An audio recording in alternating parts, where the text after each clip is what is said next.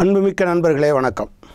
இந்தியாவினுடைய அரசியல் வெளியில் பாரதிய ஜனதா என்கிற அமைப்பும் அதனுடைய தாய் ஸ்தாபனமான RSS என்கிற அமைப்பும் வந்த பிறகு, அதுவும் அவர்கள் ஆட்சி பொறுப்புக்கு வந்த பிறகு, தங்களுடைய அரசியல் எதிரிகளை அல்லது மத ரீதியாக வேறு கடவுளை பின்பற்றுகிறவர்களை அவர்கள் விமர்சிப்பதற்கு அல்லது தாக்குவதற்கு பயன்படுத்துகிற ஆயுதம் தேசபக்தி.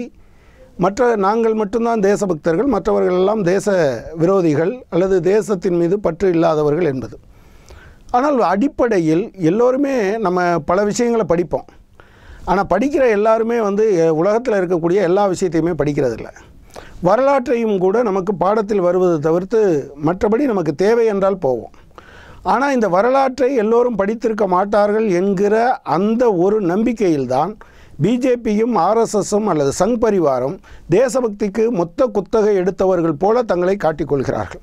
ஆனால் உண்மையில் இது பற்றிய விவரங்களை நாம் சொல்ல வேண்டும்.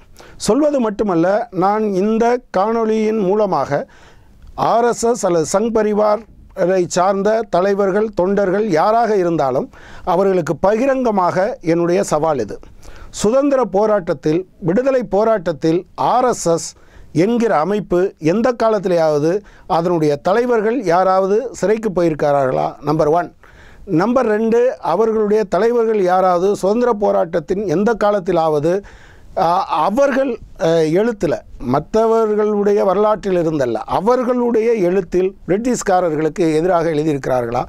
நம்பர் 3, காங்கிரஸோ கம்யூனிஸ்ட் இயக்கமோ அல்லது அந்த காலத்தில் இருந்த புரட்சிகர தீவிரவாத இயக்கங்களோ குண்டடிபட்டு செத்திருக்கிறார்கள், சிறையில் இறந்திருக்கிறார்கள், தூக்கு மேடைக்கு போயிருக்கிறார்கள், ஏராளமாக நடந்திருக்கிறது. ஆனால் யாராவது ஒருவர் RSSஐ சார்ந்தவர், சங் பரிவாரை சார்ந்தவர் இந்த ஒடுக்குமுறைகளுக்கு உள்ளாக்கி இருக்கிறாரா என்கிற கேள்வியை நான் முன்வைக்க விரும்புகிறேன். அவர்கள் இப்படி சொல்லும்போது 2 விஷயத்தை சொல்லுவார்கள். ஒன்று, வீர் சவர்கார். பல பேருக்கு அந்த வீர் சவர்கார் என்பதை பல பேர் என்ன நினைத்து கொண்டிருப்பார்கள் என்றால், அவருடைய பேரே வீர் சவர்கார் போல இருக்குது அப்படின்னு. இல்லை, வீர் என்பது வீர என்பதற்கான முன்னொட்டு அவர்கள் சாவர்கருக்கு கொடுத்திருக்கிறார்கள். சாவர்கர் உண்மையில் ஒரு சிறந்த விடுதலை போராட்ட வீரராக ஒரு குறிப்பிட்ட காலம் வரை இருந்தார். அது எப்போது? 1917க்கு முன்னதாக. 1917இல் ஹிந்துத்வா என்கிற ஒரு புத்தகம் எழுதுகிறார். அதற்கு முன்பு அவர் அந்தமான் செல்லுலர் சிறைக்கு போகிறார். தனி சிறையில் அடைக்கப்படுகிறார். அடைக்கப்பட்ட பிறகு அடைத்த நாளிலிருந்து தொடர்ச்சியாக அவர் ஆங்கிலேய அரசாங்கத்துக்கும் அதன் பிறகு இந்திய அரசாங்கத்துக்கும் 6 முறை மன்னிப்பு கடிதம் எழுதியிருக்கிறார். உலகத்தினுடைய வரலாற்றில் ஒரு போராளி 6 முறை மன்னிப்பு கடிதம் எழுதி கொடுப்பானா? அதைவிட முக்கியமான விஷயம் என்னவென்றால், அந்த போராளி ஒருத்தரைத்தான் இவர்களுக்கு போராளி வித்தின் கோட், அவருக்குத்தான் இவர்கள் வீர என்ற முன்னோட்டே கொடுக்க முடிகிறது. அப்படின்னா மற்றவங்க நிலைமை என்னன்னு உங்களுக்கு தெரியும். இன்னொன்று, RSSகாரங்க 2 சொல்லுவாங்க. RSSஐ தோற்றுவித்த ஹெட்கேவார் 2 முறை ஜெயிலுக்கு போயிருக்கிறார் என்று. ஒன்று 1921இல். எல்லோருக்கும் தெரியும், 1925 தான் RSS ஆரம்பிக்கப்பட்டது. 21ஆம் ஆண்டு கம்யூனிஸ்டுகளும் சரி அல்லது காங்கிரஸ்காரர்களும் சரி சோசலிஸ்டுகளும் சரி எல்லோரும் காங்கிரஸுக்கு உள்ளிருந்து தான் இயங்கினார்கள். அப்போது அவர் காங்கிரஸ்காரராகத்தான் இருந்தார். எனவே அது பிரச்சனை இல்லை. பிறகு 1929இல் போனதை பற்றி பேசுவார்கள். 1929இல் இவர் எதற்காக ஜெயிலுக்கு போனார் என்பதை ஹெட்கேவரினுடைய வரலாற்றை எழுதிய நபர் ஹெட்கேவருடைய வார்த்தைகளில் எழுதியிருக்கிறார். அவர் என்ன சொல்கிறாரு? அவர் RSSகாரர்கள் யாரும் இந்த ஒத்துழையாமை இயக்கத்தில் கலந்து கொள்ளக்கூடாது என்பது ஒன்று. அப்படி யாராவது கலந்தால் அவர் தனிப்பட்ட முறையில் கலந்து கொள்கிறார் என்று அர்த்தம் என்று சொல்லியிருக்கிறார். ஆனால் இவர் ஜெயிலுக்கு போனார். அப்போ அதைத்தான் கேள்வி கேட்குறாங்க, நீங்கள் மட்டும் எதுக்காக ஜெயிலுக்கு போனீங்கன்னு. அவர் என்ன சொல்கிறார்? தேசபக்தி மிக்க, நல்ல திறமை மிக்க இளைஞர்கள் பல பேர் காங்கிரஸில் இருக்கிறார்கள். அவர்களெல்லாம் ஜெயிலுக்கு போவாங்க. ஜெயிலுக்கு நான் போயிருந்தேன்னா அவர்களை எல்லாம் RSS பக்கம் கூட்டி கொண்டு வருவதற்கு உதவும் என்று சொல்லியிருக்கிறார். சரி, பல பேருக்கு தோணலாம், RSSக்கு கூட்டிகிட்டு தேசபக்த போராட்டத்தில் ஒரு மாற்று வழிமுறையில் போராடுகிறாரா என்று. 1925இலிருந்து 47 வரையிலான காலகட்டத்தில் RSS என்கிற அமைப்பின் எந்த ஒரு எழுத்திலும் பேச்சிலும் ஒரு இடத்தில் கூட பிரிட்டிஷ்காரர்களுக்கு எதிராக ஒரு வார்த்தையும் இல்லை. இது யாரோ பிரிட்டிஷ்காரன் எழுதுனது அல்லது கம்யூனிஸ்டுகள் எழுதுனது அல்லது காங்கிரஸ்காரங்க எழுதுன ஹிஸ்ட்ரியிலிருந்து நான் சொல்ல.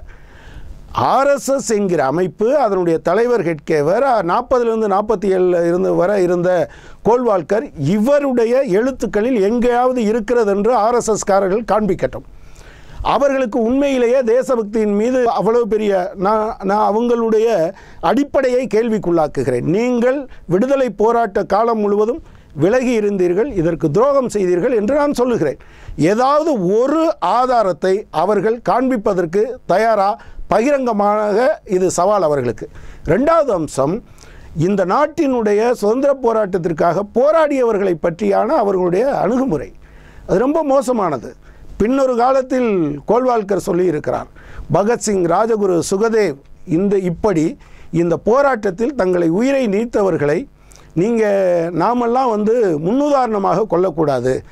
என்னதான் இருந்தாலும் அவர்களெல்லாம் தங்களுடைய நோக்கத்தில் தோற்று போனவர்கள், அதற்கு முன்பாகவே இறந்து போனவர்கள் என்றுதான் அவர்கள் எழுதியிருக்கிறார்கள். மாறாக பிரிட்டிஷ்காரர்களை பாராட்டி ஏராளமான எழுத்துக்கள் அவர்களிடம் இருக்கிறது. இன்னொன்றும் கூட நான் சொல்ல வேண்டும் என்று விரும்புகிறேன். பிரிட்டிஷ்காரர்களுக்கு எதிரான போராட்டம் தான் தேசபக்தி என்று பல பேர் தவறாக நினைத்திருக்கிறார்கள் என்று கோல்வால்கர் எழுதியிருப்பது உண்மையா இல்லையா என்று சொல்ல வேண்டும். இப்படி நீங்கள் விடுதலை போராட்ட காலத்தில் இந்த அத்தனை பேரும் மேலோர்கள் வெஞ்சிரையில் வாழ்வதும் என்றெல்லாம் பாடினார்கள். பல பேர் செக்கிழுத்தார்கள், சிறைக்கு போனார்கள், சிறுநீரை குடிக்க வைத்தான். சுப்பிரமணிய சிவா என்கிற அந்த சுதந்திர போராட்ட வீரன், அவனை பற்றி பேசுகிற போது சொல்கிறார்கள், சிவம் பேசினால் சவமும் எழுந்து நிற்கும் என்று. ஆனால் அவனுக்கு குஷ்ட நோயாளிகளுடைய சிறுநீரை குடித்து குடித்து அவன் வெளியே வருகிற போது உருக்குலைந்து போன மனிதனாக வந்தான். இத்தனை சிரமத்தை சந்தித்திருக்கிறோம். நீங்கள் வஉசி போன்றவர்கள் செக்கிழுத்திருக்கிறார்கள். நீங்கள் பகத்சிங், ராஜகுரு, சுகதேவ் போன்றவர்கள் தூக்கு மேடைக்கு போகிற போது கூட என் கண்ணை அவிழ்த்து விடு, நான் ஒன்றும் குற்றவாளி அல்ல, என் தேசத்துக்காக போராடியவன், நான் சாகும்போது என் தாய் மண்ணை பார்த்து கொண்டே சாக வேண்டும் என்று சொன்னார்கள். நீங்கள் நம்ம ஊரில் திருப்பூர் குமரன், அந்த கொடி அது வெறும் துணியும் கலரும் அல்ல, அது என் தேசத்தினுடைய மானம் என்கிற முறையில் அது கீழே விழாமல் இருப்பதற்காக தன் உயிரை விட்டவன். இப்படி நீங்கள் நூற்றுக்கணக்கில் சொல்ல முடியும். கம்யூனிஸ்டுகளுடைய பட்டியல் இருக்கிறது. 8 ஆண்டு காலம் சிறையில் இருந்த தோழர் சுர்ஜித், தோழர் சுந்தரையா, தோழர் சங்கரையா, தோழர் நல்லக்கண்ணு, ஒரு பெரிய பட்டியலை நாங்கள் வாசிக்க முடியும். ஒரே ஒரு நபர் அப்படி விடுதலை போராட்ட களத்தில் நின்ற, விடுதலைக்காக சிறைக்கு போன ஒரே ஒரு நபரை எங்காவது காண்பியுங்கள் RSS. இதன் காரணமாகத்தான் அவர்கள் ஒன்று, எந்த ஒரு தத்துவத்தின் முன்னாலும் அவர்களுடைய தத்துவம் நிற்க முடியாது. அதன் காரணமாகவே தத்துவத்தை சொல்லுகிறவர்களை அடித்து கொள்ளுவார்கள், சுட்டு கொள்ளுவார்கள், வெட்டி கொள்ளுவார்கள். அதுதான் நீங்கள் பார்த்தீங்கன்னா காந்தியிலிருந்து அது கல்பரிக்கியாக இருக்கலாம், பன்சாராவாக இருக்கலாம், இப்போ சமீபத்தில் இறந்த கௌரி லங்கேஷாக இருக்கலாம். இன்னொன்று, வரலாற்றை மற்றவர்களுடைய வரலாற்றை முன்னிறுத்துகிற போது இவர்களுக்கு எங்கே வரலாறு இருக்கிறது? இந்தியாவில் எந்த இடத்துலையாவது சுதந்திர காலத்திலிருந்து இவ்வளவு காலம் இருந்திருக்கிறோம், RSSோடு அடையாளப்படுத்தி கொண்டவர் யாருடைய சிலையாவது பொதுவானவர்கள் யாராவது வைத்திருக்கிறார்களா? அவர்கள் லெனின் சிலையை உடைத்தார்கள். உலகம் முழுவதும் அதிகமாக வைத்திருக்கக்கூடிய பெயர் லெனின் என்பதை அவர்கள் மறந்து விட்டார்கள். காந்தியினுடைய சிலை இந்த நாட்டில் மட்டுமல்ல, வெவ்வேறு அரசியல் தத்துவங்களை வைத்திருக்கக்கூடிய எல்லா நாடுகளிலும் மகாத்மா காந்தியினுடைய சிலை இருக்கிறது. RSSனுடைய அல்லது இந்து பரிவாரினுடைய தலைவர்கள் எவருடைய சிலையாவது எங்கேயாவது பொதுவான இடத்தில் நிறுவப்பட்டு இருக்கிறதா? எந்த இடத்திலும் கிடையாது. எனவேதான் அவர்களுக்கு நபர்கள் அவர்களை மிரட்டுகிறார்கள். எனவே அவர்களை சுட்டுக் கொள்ளுகிறார்கள், வெட்டி கொள்ளுகிறார்கள். சிலைகள் அந்த பழையதை ஞாபகப்படுத்தும் போது அதன் முன்னால் இவர்கள் அங்கே நிற்கவே முடியலை. அந்த உயரம் இவர்களை மிரட்டுகிறது. எனவே சிலைகளை உடைக்கிறார்கள். வரலாறு இவர்களை அவமானப்படுத்துகிறது. இவர்களுடைய கடந்த காலத்தை பற்றி பேசுகிற போது ஒரு பெருமைப்பட்டு கொள்ளுகிற வரலாறு இல்லை. எனவேதான் அதை மாற்ற வேண்டும் என்று முயற்சிக்கிறார்கள். நான் இப்போதும் சொல்லுகிறேன், தைரியம் இருக்கிற RSSகாரர் யாராவது பகிரங்கமாக நான் சவால் விடுகிறேன், உங்களுடைய புத்தகங்களிலிருந்து சொல்லுங்கள், நீங்கள் ஒரே ஒரு முறையாவது உங்கள் தலைவர்கள் பிரிட்டிஷ்காரங்களுக்கு எதிராக பேசியிருக்காங்களா? உங்கள் தலைவர்கள் ஒரே ஒரு முறையாவது பிரிட்டிஷ்காரனை எதிர்த்து ஜெயிலுக்கு போயிருக்காங்களா? உங்கள் தலைவர்கள் ஒரு முறையாவது ஒரே ஒருவராவது பிரிட்டிஷ்காரனை எதிர்த்த போராட்டத்தில் உயிர் நீத்திருக்கிறார்களா? உங்களால் சொல்ல முடியாது. ஏனென்றால் அதன் காரணமாகவே தான் ஒரு திருடன் திருடிக்கொண்டு ஓடுகிற போது மற்றவர்களை பார்த்து திருடன் திருடன் என்று சொல்லிக்கொண்டே ஓடுவதைப் போல ஒரு தேசபக்தியற்ற கூட்டம் எப்போதெல்லாம் அதிகாரம் யார் வைத்திருக்கிறார்களோ அவர்களை அண்டி பிழைக்கிற கூட்டமாக இருக்கிறவர்கள் காவல்துறையும் இராணுவமும் நீதிமன்றமும் அதிகாரமும் கையில் வைத்து கொண்டால் அதை வைத்துக்கொண்டு தங்கள் கடந்த காலத்தினுடைய அவப்பேரை தடுத்துவிட முடியும் என்று நினைக்கிறார்கள். அவர்கள் வரலாற்றை அழித்து விடலாம், அல்லது நபர்களை கொன்று விடலாம், தலைவர்களை கொன்று விடலாம், அல்லது நீங்கள் சிலைகளை உடைத்து விடலாம். ஆனால் நடந்ததை எதையும் RSS மாற்ற முடியாது. தைரியம் இருந்தால் யாருக்காவது இன்னொன்றும் நேர்மையற்ற கூட்டமாக அது இருக்கிறது. நீங்கள் பாருங்களேன், அவங்க எப்போதுமே சொல்லுவாங்க, காந்தியை இந்த இந்துத்துவ ஐடியாலஜிக்கு உட்பட்ட ஆள் தான் கோட்ஸே தான் கொன்னுட்டான், சுட்டு கொன்னுட்டான். அந்த காந்தி விழுந்து சாகிற போது அப்போது கூட ஹே ராம் என்று ராமனைத்தான் நினைத்தார். அவனை விட பக்திமான் எவனும் இருக்க முடியாது. அப்படிப்பட்டவரை சுற்று கொண்டார்கள். ஒன்றா இப்போது நீங்கள் சோசலிசம் என்று பேசினால் அவர்கள் சொல்லுவார்கள் இது வெளிநாட்டு தத்துவம் என்று. ஆனால் இந்த சுட்டு கொன்ற காந்தியையும் வெளிநாட்டு தத்துவம் என்று இவர்கள் சொல்லுகிற சோசலிசத்தை தான் பிஜேபி இங்கே ஆரம்பிக்கிற போது உங்களுடைய நோக்கம் என்னவென்றால் காந்தியன் சோசலிசம் தான் இந்தியாவில் எங்களுடைய நோக்கம் என்று அவர்களுடைய நோக்கமாக எழுதி வைத்திருந்தார்கள். ஒரு கொஞ்சமாவது நேர்மை இருந்தால் அதை பண்ண மாட்டாங்கல்ல. அப்படி பண்ண ஒரு ஆளை தங்களோடு சம்மந்தப்பட்ட ஒரு ஆள் தான் சுட்டு கொண்டுட்டார். நாம் சோசலிசம் என்பது வெளிநாட்டு கொள்கைன்னு சொல்கிறோம். இது ரெண்டையும் போய் இணைச்சு காந்தியன் சோசலிசம்னு சொன்னால் மக்கள் நம்மளை காரி துப்புவாங்கன்னு அவங்களுக்கு கொஞ்சம் கூட எந்த விதமான தயக்கம் இல்லை. காரணம் என்னென்னா சோசலிசம் என்பது உலகை முழுவதும் கவ்வி படித்த தத்துவமாக இருந்தால் அதன் பெயரை இவர்கள் வைத்துக்கொள்வது. எப்போதுமே நேர்மையாக பேச மாட்டார்கள், தவறாக சொல்லுவார்கள்.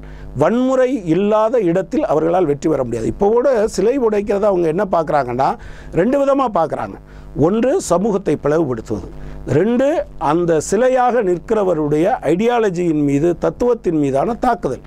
நீங்கள் இந்தியாவில் ஏதாவது ஒரு இடத்தை அவர்கள் கலவரம் செய்யாமல் வளர்ந்த இடம் என்று ஒன்று இருக்கிறதா? தமிழ்நாட்டில் மண்டைக்காடு கலவரத்துக்கு பின்புதான் அங்கே பிஜேபி காலூன்ற ஆரம்பித்தது.